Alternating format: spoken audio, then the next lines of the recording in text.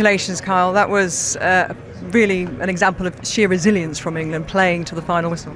Yeah, I think it shows the work that we've put in these last 3 weeks, the togetherness in the squad, the believing in ourselves, believing in the system, and we got the goal, which always feels better in the later stages. Tell us a little bit about the incident which led to the penalty, and it was looked at by VAR, but a lot of people saying, a lot of the pundits in the studio saying it was a very soft penalty. Yeah, I think in the Premier League probably could have got away with it. Trips has given me a shout to leave it.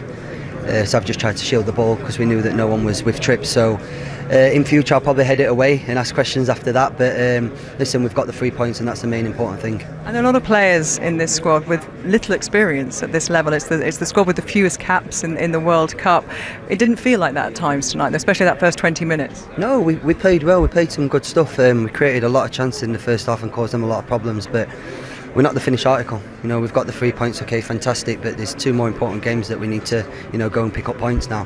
The togetherness in the team, and as I said, in the change room, I'm not a big talker. I don't like to voice my opinions because I know that everyone, likes to have their own thoughts. But I said that I will run, give everything for this team, and I'll be out there running until the last minute, and that's what we did today. You're part of a rare thing now. Only 3 opening matches won by England in World Cup campaigns. Tonight was number 3.